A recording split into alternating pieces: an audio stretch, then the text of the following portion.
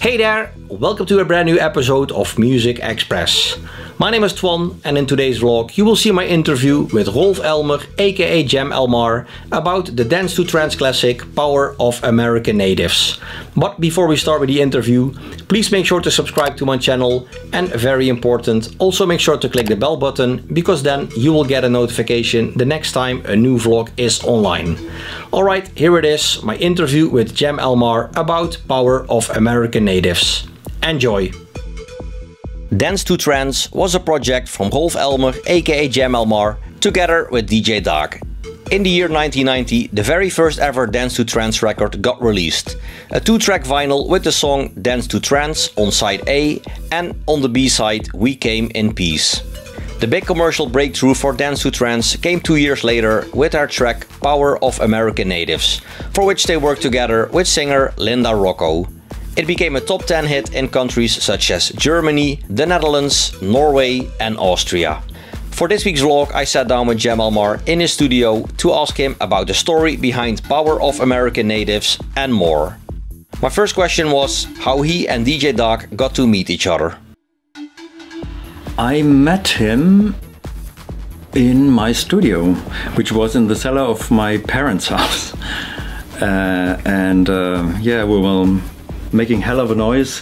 You know, I had already this System 700 and a few samplers and drum computers, and but we met through a guy. His name is Heinz Roth, which was also the label manager of IQ. IQ, exactly. And at that time we wanted to make some people from record companies, from CBS and Heinz Roth, they had the idea to make a dance musical. They wanted to compose a musical that was, you know, was supposed to put on stage and, you know, played all over the world, and you know, and then so he was trying to connect some people, and I was connected to Dag, and so that was a very good connection because we did some cool tracks together. But this is how it started. So one day he came just to my studio and said, "Oh, I'm Dag, you know. Oh, I'm Rolf, and let's go. Let's make some music." So this year it's exactly 30 years ago since the very first Dance to Trance release came out. A record with the tracks Dance to Trance and We Came in Peace. So I'm curious if you still remember this one. Oh, this is a very special one because this cover is very rare. This is very rare because usually we have this other cover with I don't know, actually with the astronaut on it. So I think this is the promo. Yeah, the promo. Yeah. And so yeah, this is typical Tala back at that time. You know, it's a true 80s image, I would say. You know, the guy with, you know, looks a little bit like Soviet propaganda, whatever. You know, with man with a sledgehammer and you know, we are working on it and, you know, make it happen.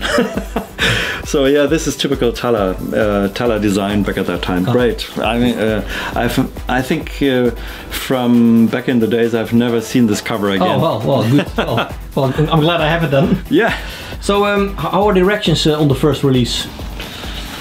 Good, good. It was actually my first time when I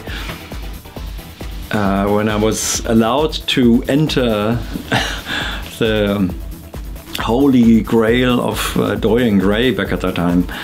Was Dorian Gray, for those who don't know, it was a very famous discotheque in the cellar of the Frankfurt airport, and you know, it was the mecca for, you know, and dance and club enthusiasts back at that time. And we had a great sound system there. It was a very shallow roof, and so there was no really super high acoustic problems. The whole thing was just bathed into sound. It was absolutely great.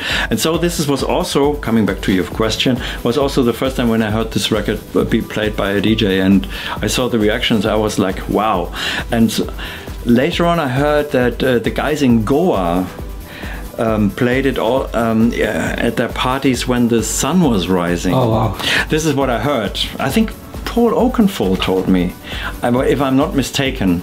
But he said, you know, every time, you know, they have their parties and the sun is going up in the morning, they play We Came in Peace, which is of course fantastic. That's cool, yeah. So after some releases such as Where is Dag, Let's Get Rolling and Hello San Francisco, you guys released The Power of American Natives, which came out in the year 1992. Yeah. The vocals on the track are done by Linda Rocco. How did you get to meet Linda? Linda is still living in Frankfurt and she's a fantastic singer.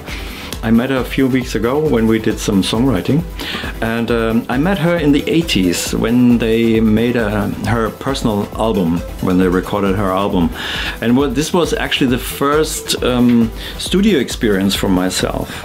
It was a studio that was like at the border of Frankfurt, you know, at the city limits of Frankfurt, and a nice studio where they recorded, and I already had like a sampler which was quite rare back at that time, so I and expensive.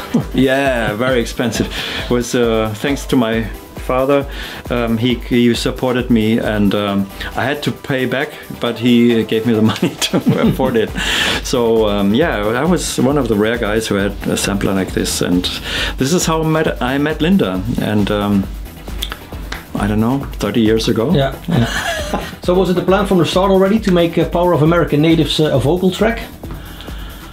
No, it existed as a. It actually existed as an instrumental track before, just with a pan flute, you know, that came out of a wave station, Moog wave station, and but then the record company said, you know, guys, we paid you so much money for this LP, we need a hit. And then of course we said, okay, well, there's a lot of hits already. Now a hit has vocals. Okay, vocals. Well, we can talk something. No, we need a singer. And so I remembered Linda, and we invited her to the studio, and I had this idea of this line because of Everybody's Free. Rosella? Yeah, Rosella. You know, that high note, that long high note, and I thought something like this could easily happen on this track too, and I think this is cool. And so I had this idea of the melody, and Linda had this idea of this talking, this kind of rap thing. It's not a real rap, it's like more like a rhythmical talk, and yeah, and that was, we recorded it, and yeah, Linda was absolutely brilliant on this, like really like a rock voice, yeah.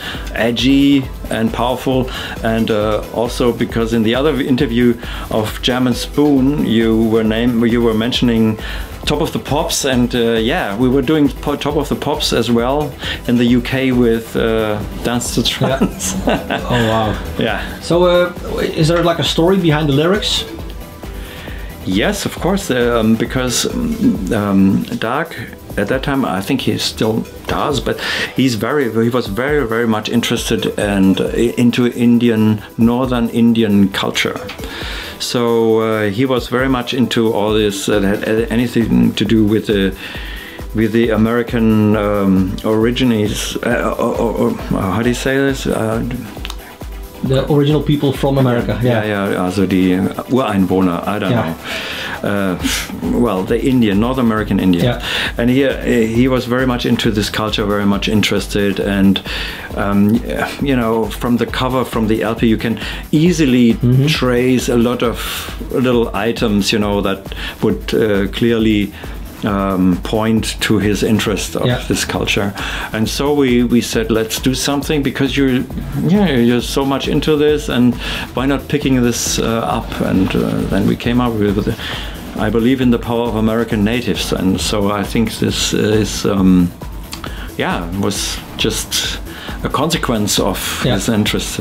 So you guys wrote the track, like the lyrics together? Yeah, I think I can't really remember how it was, but yeah, something like this. We went to the studio and we didn't have anything, and I just had this very blurry idea of this Rosella thing, and I thought, let's do something with a long high note that was on an E, because that would sound powerful.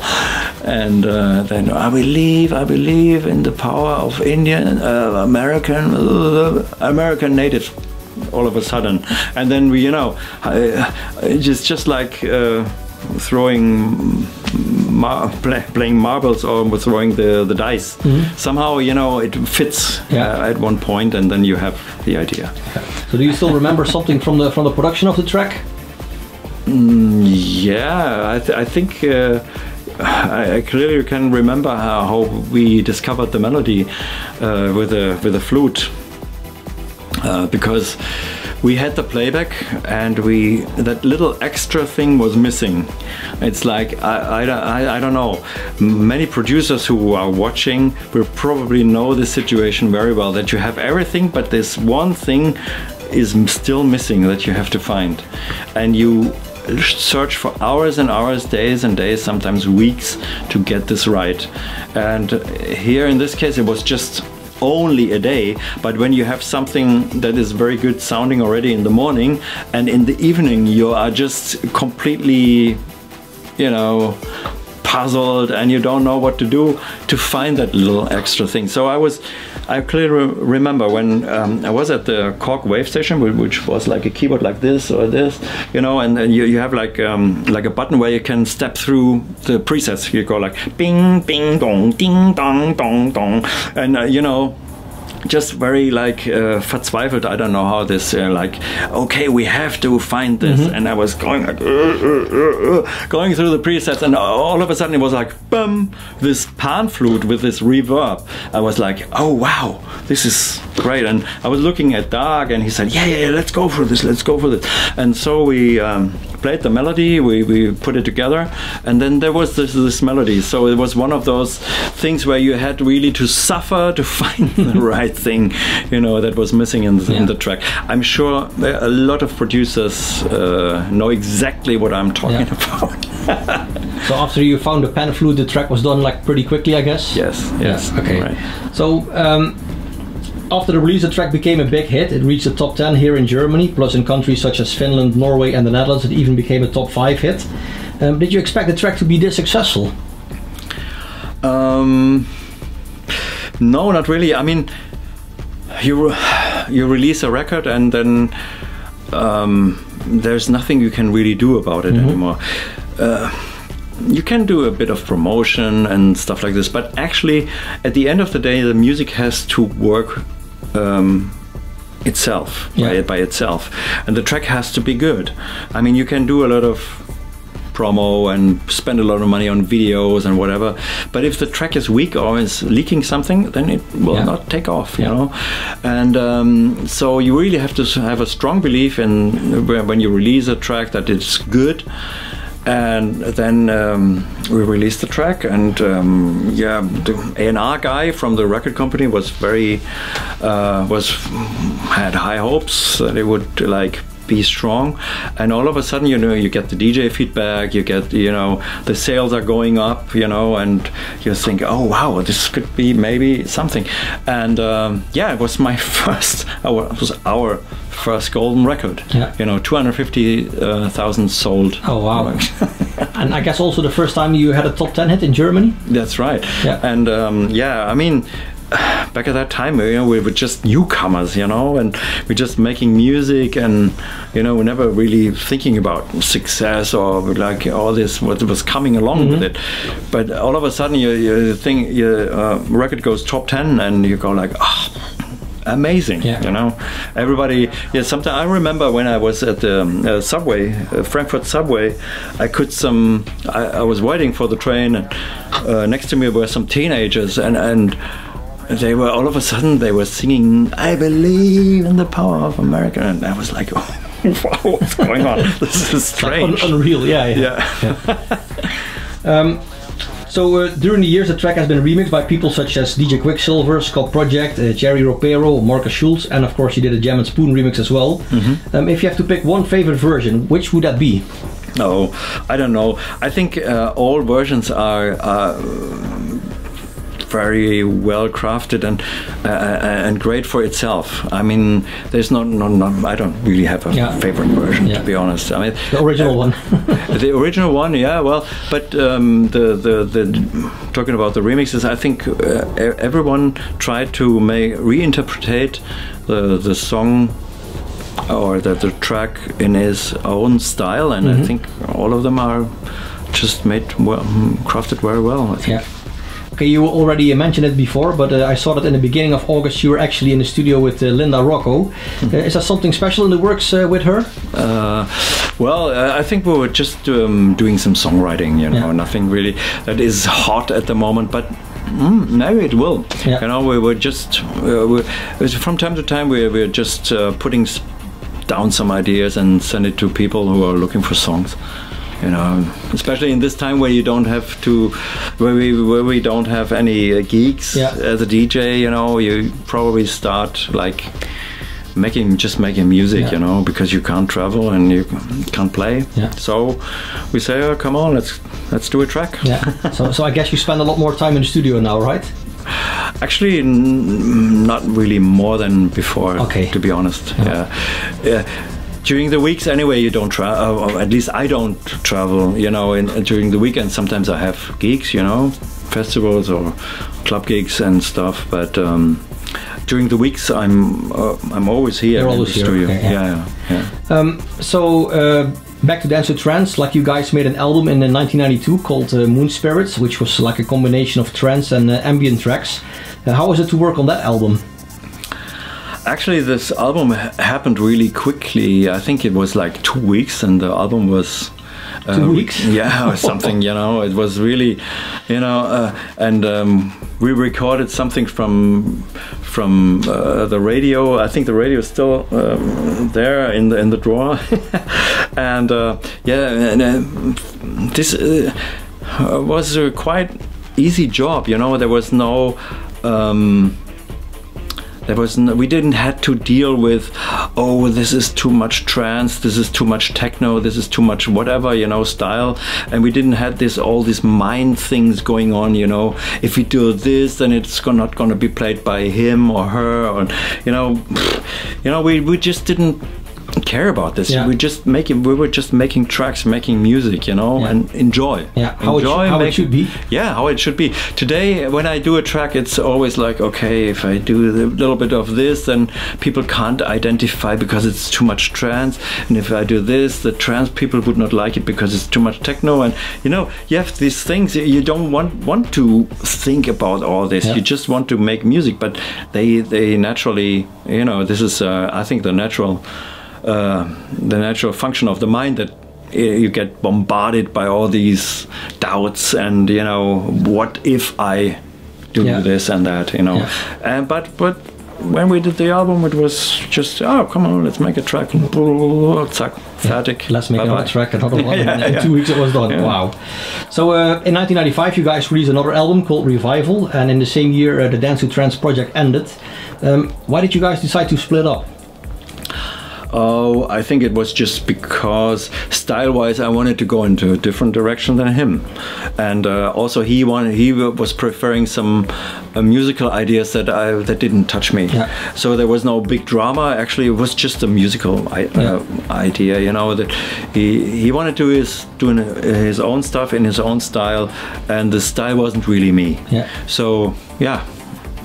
And you were already busy with Jam and Spoon then? Yes, of course, and with Storm and other stuff, and so it's not a big deal, It's a bit sad, of course, because we had a lot of success, but this is a good example also when the success becomes too heavy on your shoulders, because once you have a big hit, your innocence is somehow evaporated, gone, You start thinking about, okay, we had this, and the track worked with that sounds and this chemistry, and we have to do it again, but we do it again. People will say, oh, they're just repeating themselves, and there's a lot of things going on, and it has to be successful as the first record at least. Yeah.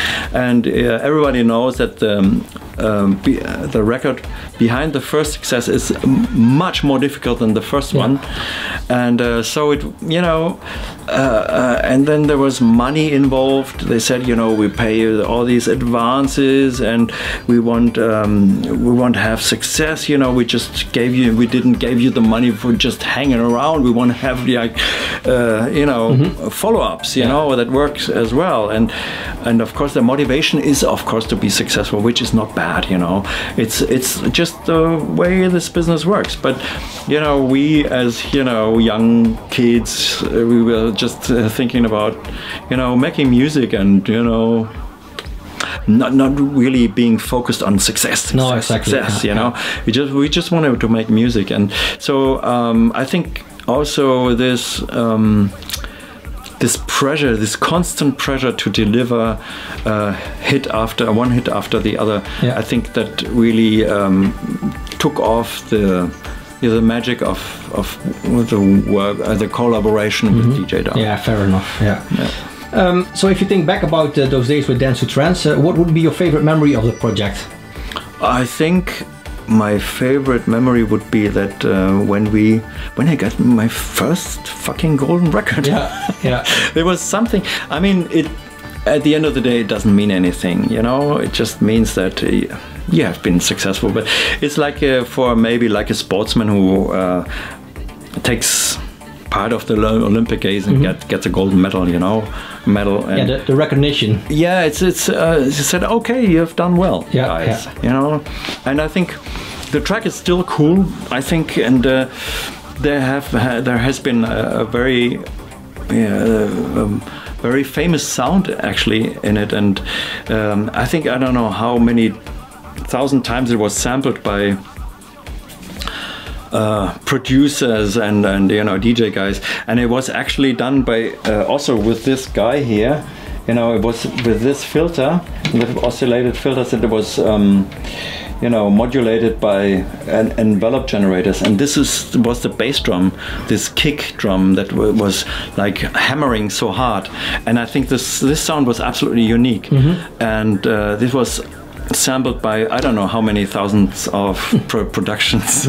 So even apart from the success of this record, it was nice that I was capable to make a sound that was somehow became a classic back at that time. Yeah, the impact that it made. Yeah, and you know, it still sounds funny and outstanding for a kick drum. Yeah. You know?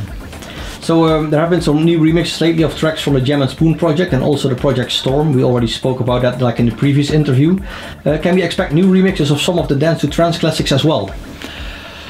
Yes. We don't have anything in the pipeline, but sooner or later always we get requests. Can we do this remix and can we do that? And I'm sure that Power of American Natives will be remixed in the future, maybe by someone. I don't know. There's nothing really planned at the moment, to be honest, but I hope so soon. Yes, that's actually a good idea. I could pick up this idea. You're welcome. And maybe you can make like a Jam Elmar remix of it. Yeah, that's good. Okay. I never remixed this track by myself. Yeah, see, well, there we go. All right, well, thank you very much for your time. Thank you.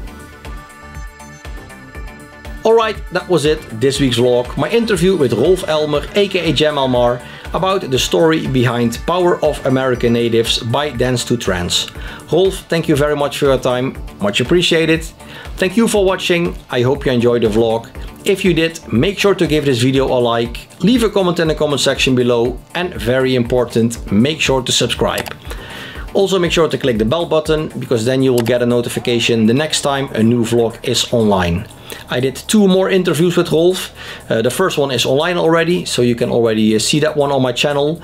In that one he talks about Stella, the big classic by Jam and Spoon. And I did an interview with him about Storm by Storm, and that one should be online in a couple of weeks. So stay tuned. Once again, thanks for watching, and until next time, bye bye.